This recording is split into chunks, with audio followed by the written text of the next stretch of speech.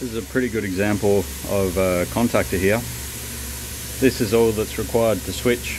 This little test cable that I've rigged up is all that's required to switch, like the 600 amp supply. This is for a compressor. So, you know, you just want one button to turn on a compressor, and it switches this contactor on. A little in the field example for you guys. So this machine's isolated, but I need to test this contactor, so I've just rigged up a suicide lead to my lead here just to test this contactor on and off, and goes off with a big boy bang. Woo! Lot of grunt to operate that spring, so intense bit of kit. Well, this is what the innards of a 600 amp VSD looks like. Don't ask me to explain it to you because I fucking can't.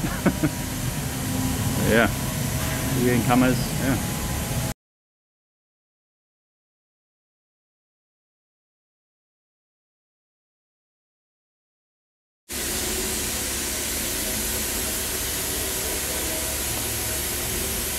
Ah!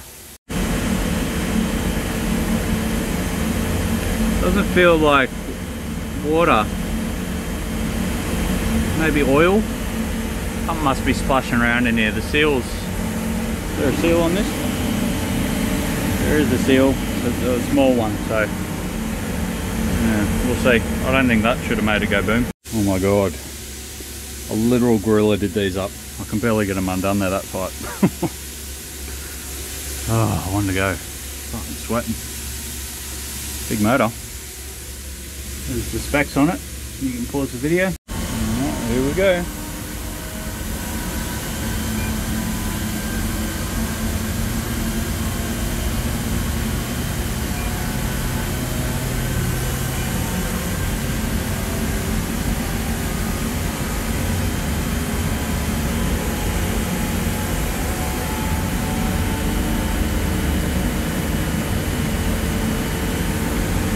Well, that's good, I suppose. Call me old fashioned, but I learned on these analog meters, and it's a little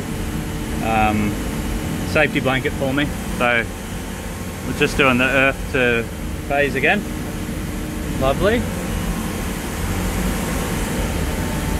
Earth to phase, yep. Lovely. Alright, so earth to phase rather. Good. And face to face. Good. And which one have we missed? This one. Lovely. Alright, so there we go. I was getting bad readings from the VSD side. So the VSD is in that panel there. It goes through these things. So I've got to rehook all these up. And yeah, it's the VSD that's the problem. So the client will have to get that fixed, and there's a big lead time on it, so sucks to be them, I guess.